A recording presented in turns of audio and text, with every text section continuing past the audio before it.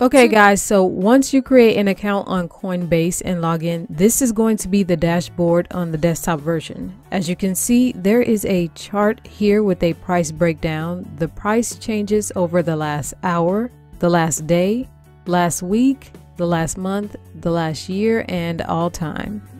And you can see different price fluctuations throughout the day, throughout the week, etc. And again, you can see the price changes for Bitcoin, Ethereum, and Litecoin as well. So right now, we're going to leave it on Bitcoin. Underneath that, you'll see the recent activity, which just has your recent transactions of buying, selling, or transferring Bitcoin and other cryptocurrencies from Coinbase. And on the right side, you'll see your portfolio, which just has a breakdown of the amounts in your Bitcoin wallet, your Ethereum wallet, your Litecoin wallet, your US dollar wallet or equivalent country's currency. And above that, you just have your total balance of all the wallets.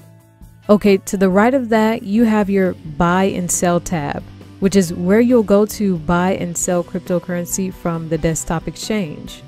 So you can choose if you want to buy Bitcoin, Ethereum, or Litecoin. Let's say you want to buy a Bitcoin in this example. Underneath that, you'll see payment method. Here's where you can choose you want to buy with your bank account, with a credit or debit card. It's up to you. Now, if you want to buy with credit or debit card, the cryptocurrency is delivered instantly to your equipment account. But it is at a higher fee to 4% fee. But if you purchase from a bank account, it's a lower fee, 1.5% fee, but it takes 4 to 5 business days after you purchase with your bank account before the cryptocurrency is delivered to your Coinbase account. So you have a couple options there. Now let's say you want to buy with your credit card for instant delivery. Let's say 50 bucks worth of Bitcoin. You just type in 50 and it'll convert it instantly and you'll purchase the equivalent Bitcoin amount, which is, as you can see, 0.01909,837 Bitcoin. You will just click buy instantly and it would buy the Bitcoin instantly and deliver it to your Coinbase account. As you can see, there are limits where it says increase limits. When you first join, there are limits to buying with your bank account, with your credit card account, but these limits can be raised by verifying certain things and just by purchasing cryptocurrency. And again, the sale tab, very similar process. You can choose you want to withdraw your money to your bank account or to your PayPal account. And again, the PayPal account is instant withdrawal, but it's a 4% fee, whereas the bank account, it's 4 to 5 business days, but it's a 1.5% fee. So you just have to choose which one you want. And again, you just withdraw the certain amount you want, same way as you would buy. One more thing I want to show you guys is not only can you buy a specific US dollar amount, but you can also buy and sell a specific Bitcoin amount. So let's say you want to buy 0.1 Bitcoin. It will then convert it to the equivalent US dollar amount. So it works both ways. Conversion. Next up, we have these 10 request tab, which is where you're going to send or request cryptocurrency to your Coinbase account. Basically, you'll go to your mobile wallet or desktop wallet, CoPay, BitPay, to Jack's wallet, something like that. You'll get the receiving address, you'll copy that, and in here you'll paste it. And once you paste it in here, you can then choose how much you want to send. So say you want to send to that particular wallet.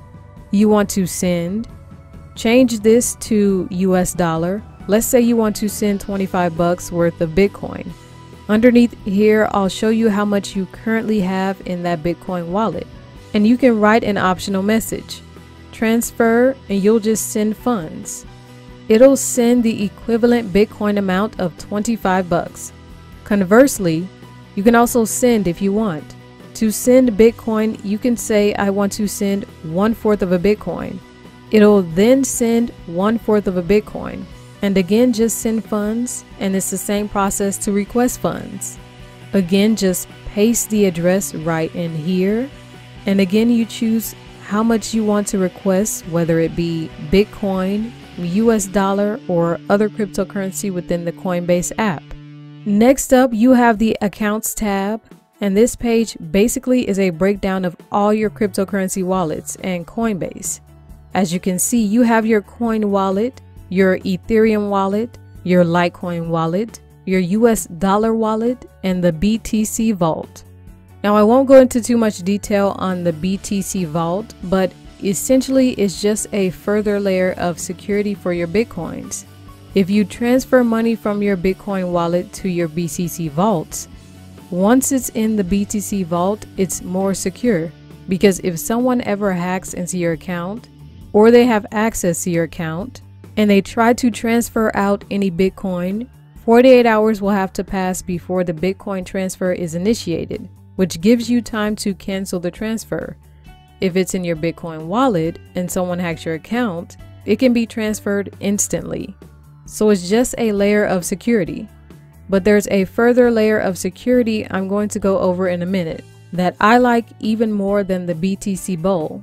Next up, you have the Tools page, and again, this just shows addresses you may have sent and received from in the past, any recurring transactions that you set up, any other reports, as well as history of your buying and selling cryptocurrency on Coinbase. The last one is the Settings tab. This is where you'll set up your user profile, any changes to your personal preferences here, and the security. This is the one I like a lot, Security tab. Coinbase is a really secure platform, so I really appreciate that this is the one right here, two-factor authentication. This is a very secure feature. You want to definitely set that up. You can set it up through your phone or also through an authenticator app such as the Google Authenticator app or the Off the Authenticator app. You definitely want to set that up as a level of security, because if someone ever hacks, they gain access to your username, your email, and your password into your Coinbase account. They still won't be able to transfer any cryptocurrency without the second authentication factor, which would be your phone. So you definitely want to go into security under the Settings tab, verify your phone, and set up the Google Authenticator app or Off the app to get that level of security. Next to that, you have payment methods, which is probably one of the first areas you'll be going to when you first create an account on Coinbase. Again, I've already set up my payment methods. I'm going to blur them out here for privacy reasons, but this is where it says add payment method. This is where you'll go to add your bank accounts, credit or debit cards, and your PayPal accounts to withdraw cryptocurrencies. The last thing I want to show you is up right here where it says invite friends.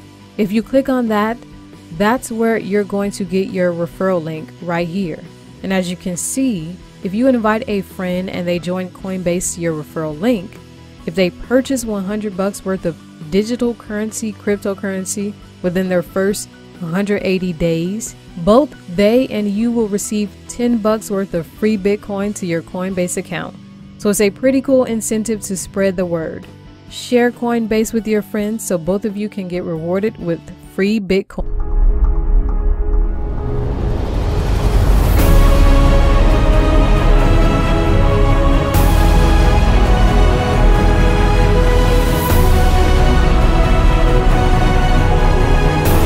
Liracoin, we were born to grow together.